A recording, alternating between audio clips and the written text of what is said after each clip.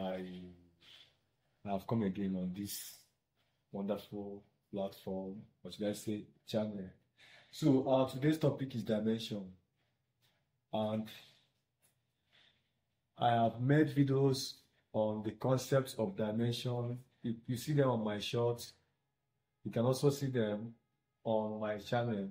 So I'm leaving a link in the description so that you use the link to connect to other videos that I've made on dimension, most especially the concept of what dimension. Now, in today's video, I want to show you how to solve the dimension of what electromotive force.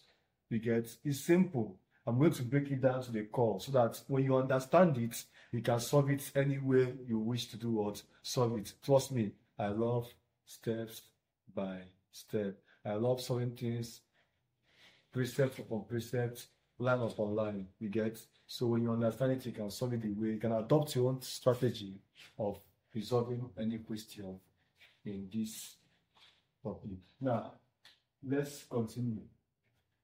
The dimension of electromotive force is, I'm going to show you on the screen. You saw a question on this, but I want you to understand the concept first so that you can now click, or should I say, select the correct answer to this question. Did you understand? Don't forget, subscribe to my channel. Thank you. So now, the dimension of electromotive force. First of all, what's the electromotive force? That will be a video for another day. Right now, we are on what? Dimension. Do you get? Solution. Another name for electromotive force, or should I say the abbreviation is what? EMF.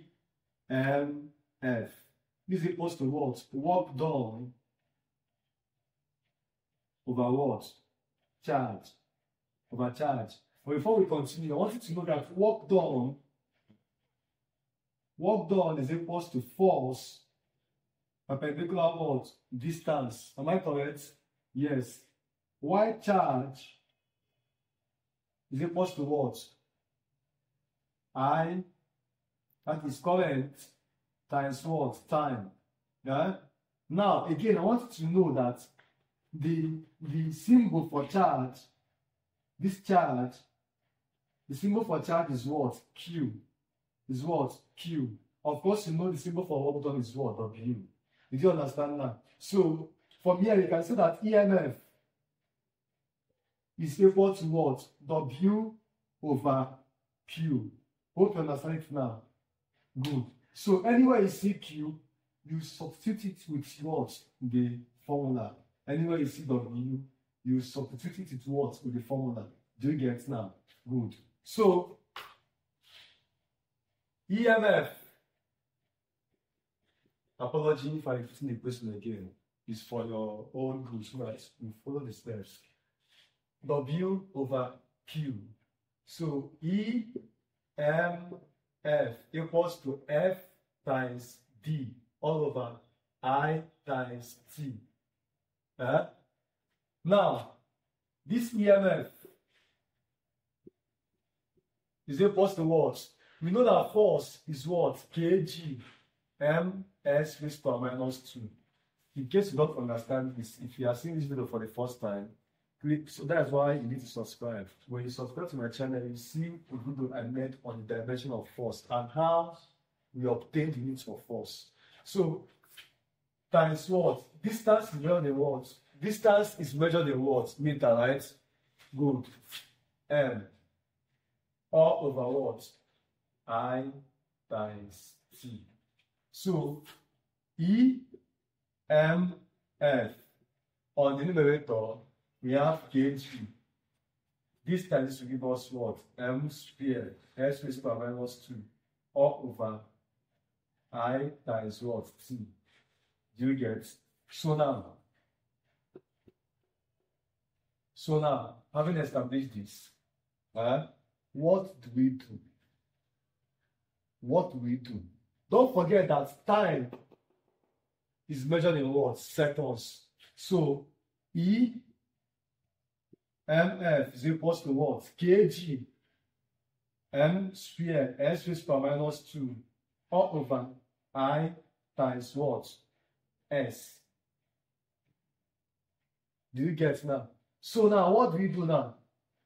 What do we do? So this is equal to what? EMF Kg m squared s raised to power minus 2 minus 1 I raised to power minus 1. Don't worry, I know you have a question. Relax. I'm going to dissect it. So this is equals to what? Kg m squared s minus 1 minus 2 minus 1 will give us minus 3. But first of all, you'll be confused on how I converted this s to minus 1. Because of what? Division law. That is why this is very important in sciences. Before you go into physics calculations, you need to have in-depth understanding in what? Indices question. You need to understand indices very well. You get? You need a balanced perspective of what? Indices. Now, there's division law here. I'm going to split this thing now. I'll explain it better after this now. So, this is minus 3, then I raised to power minus 1. Now, according to dimension, don't forget that dimension is the way in which physical quantities are related or associated to what? Fundamental what? Quantities. Now, kg is what? M. This is what? L squared. And this is what? T raised to power minus 3. And this is what? I raised to power minus 1. This is the dimension of what? Electromotive force. Okay. Let me do something here for those of you that are confused on how I got to this stage. Now, from here, from this point, this is what? Kg m squared over I times s raised to power minus 2 over s. Or to even make it better for you, to understand, let me do it this way. Kg m squared over 1 times s raised to power minus 2 over s times 1 over what? I. Because 1 times s will give us s times I will give us I times x. Do you understand now? Good. So this one becomes what? Kg m squared times s raised to power minus 2. Division law now. Because minus 1. Do you understand now? Times 1 over I. Negative index law. Which is what? I raised to power minus 1. Do you understand? So this is what? Kg m squared times s raised to power minus 3 times I raised to power what? Minus 1. This will give you kg m squared s raised to power minus 3 I raised to power minus 1. Have you seen that we got the same thing with this one? Look at it now. Do you understand now? From here, we still have m L squared t raised to power minus 3 I raised to power minus 1.